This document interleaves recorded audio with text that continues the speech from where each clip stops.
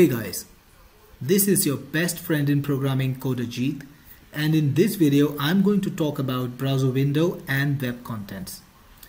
These are the two most important objects in entire Electron programming, because with these two objects you can absolutely control all the aspects of your interface, and we are going to talk about what each of them do, the powers, the capabilities of each of them, how they connect to each other, what is different about them, how do they differentiate from each other, and the core capabilities. What can you do with each of them to make your application better? So let's get started right away. Any application that you create has two elements.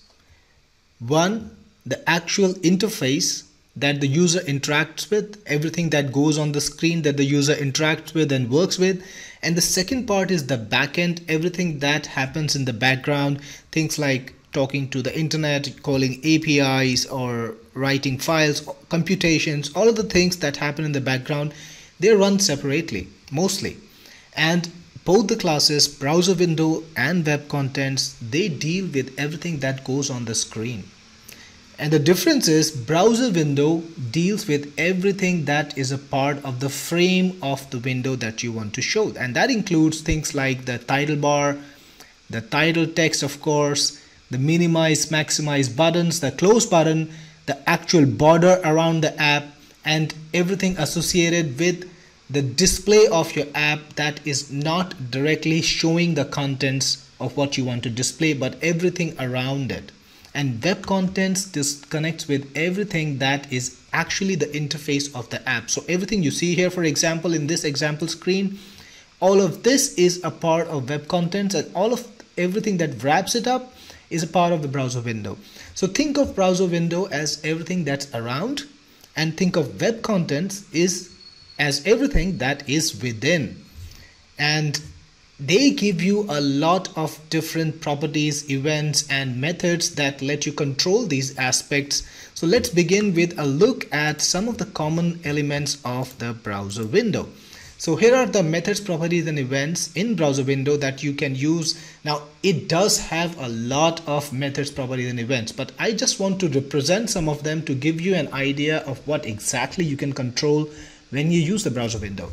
So the first one, for example, in the first points over here, you've got some events like ready to show, close, and hide. Ready to show event, for example, is fired when your app or your screen is ready to display the contents. And you can use this to set up various connections. Maybe you want to call an API to display the data that you want to display. Maybe you want to pull some data from the file. All of that code goes in here. And then there's the close event that is fired when the application is ready to close, when everything needs to be wrapped up. And this is where you can save things like your state. Let's say you want to save the position of the form, like how big is the screen that's being displayed, where exactly on the screen where exactly on the monitor it's being displayed. All of these things you can use. You can save within close if you want to save any data to an API, or you want to write any data to the files before the app closes. That's the right event to do so. And there's the hide event, for example. The hide event is fired every time the form goes off screen. So if it's covered by some other form, or if you minimize it, the hide event is fired, and then you can use it to do something with the data, for example. And you've got properties like width, height, X and Y. The width and height properties, of course, they're all about the size of the screen that you have on display. X and Y is where it is displayed on the monitor. So if you increase the X value, the form will move more towards the right, mostly on the X axis. And when you increase the Y value, the form will go lower below on the Y axis. So that's how it works. And you also have some properties like resizable and movable that decide whether you can resize the form or whether you can move it around. And there are some other properties like always on top, modal, and full screen. Always on top means that the form will stay on top above all the other applications that are being used right now.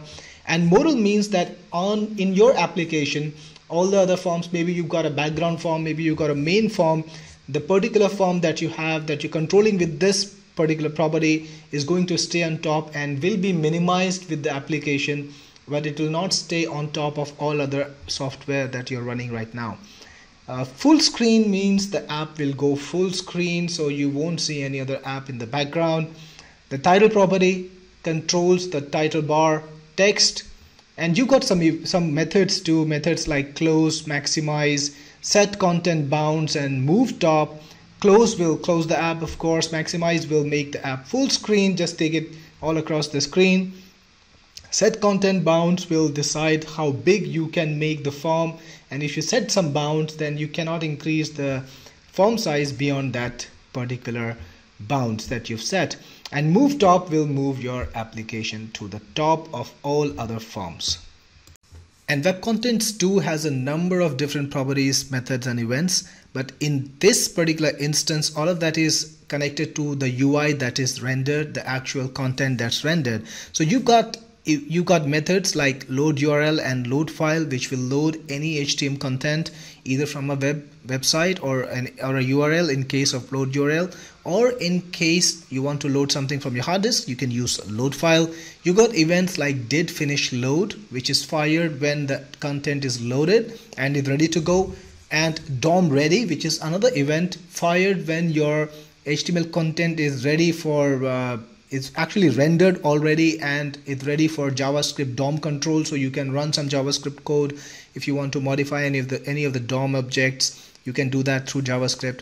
And methods like set user agent, which will set the user agent. If you're going to make some calls to the internet websites, you can exactly decide what user agent you want to appear as. And methods like print to PDF, which will print your displayed website, displayed screen to a PDF file. So you basically get all the different things you need to control your online display. It's actually a controlled web browser, so you have full control on nearly all the aspects of how the web browser works and how it connects to the internet, and how it renders the data that it pulls to the user. How about understanding this difference and the capabilities using some code? So let's dive into this application that we already created and see some of these things in action. This is an app that we coded earlier to show how to call an API using Electron. And if you're interested in something like that, you can find the tutorial on this channel. While you're there, don't forget to subscribe and hit the like button. Make sure our content is discoverable and people benefit from the tutorials that I create. Now, getting back to the topic, you can see this is a very standard project, very simple project. It just calls an API and makes a recommendation. Here is the main.js file, the entry point for this app. And if you look at the function, the first thing we do is actually declare a main window, and inside of a create window function, we are assigning main window to a new instance of a browser window. And this function create window is called later when in the function app.whenReady. This is an event actually, app.whenReady, when the app is ready to display, when the initial processing of Electron has finished and the application is ready to work.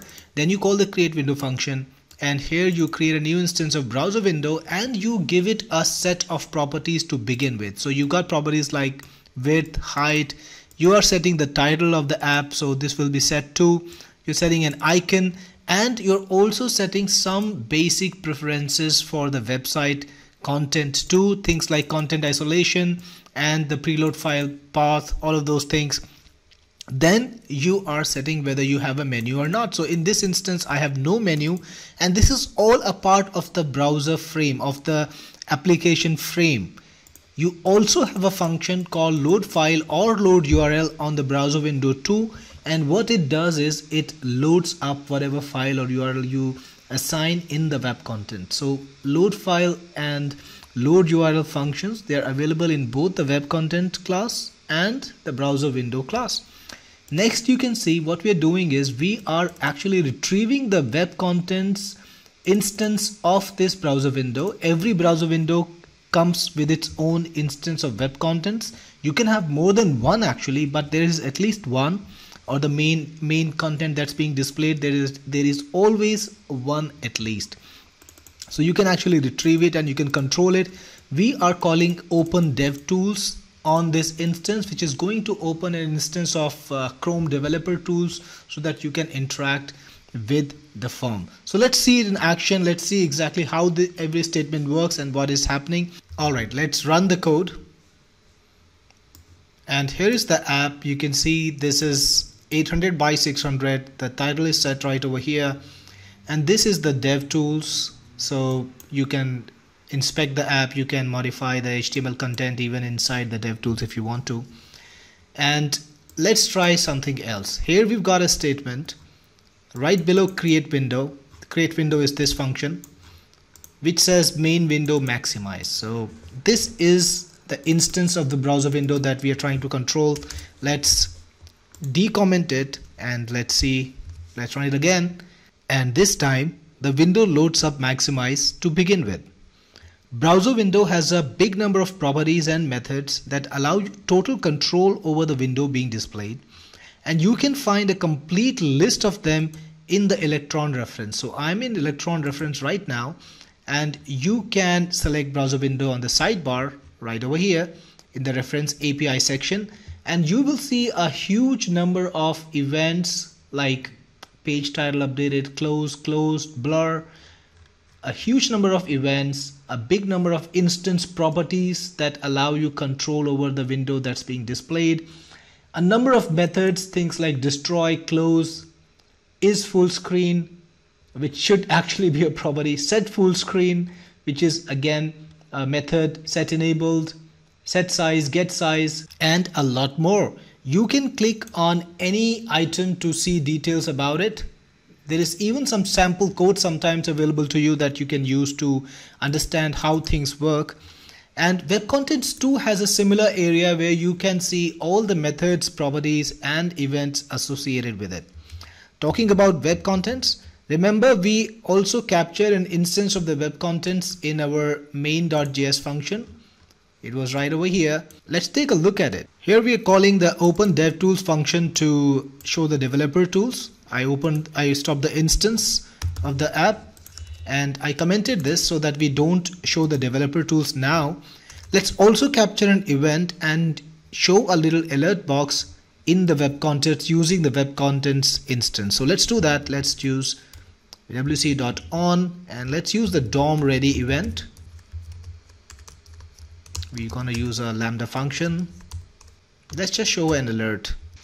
To show an alert inside of Electron app, we gotta use the dialog object. So we'll just import it now. It's also in the Electron namespace. There we go. And now we have dialog available. So we're gonna use dialog.showMessage. We can set up the dialog box using options. Things like the message, the actual text we want to display in the text, the title. Now show message box is a promise. So if you're in an async function, you can await it, or you can resolve the promise to capture the return value from the dialog and find out how the user interacted with it. Let's resolve this promise. We're going to use then. Let's print some value to the console. Let's run it and let's see what happens. So you've got the form now with a little message box, and when you click on OK, you should see something on the console. Right now we are not displaying it, so let's use the shortcut to display it. And you can see over here response 0 checkbox checked equals to false. This is from the dialog box. Let's find out once more. Console open.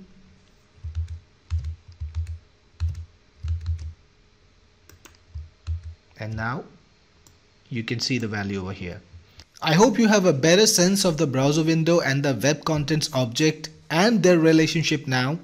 These are the two most important objects for your app, and if you want to be a good Electron programmer, you should study them well. If you like this video, don't forget to hit that subscribe button and click on the notify icon to keep receiving fresh content from me. Thanks for watching again. This is your best friend in programming, Kodajit, signing off.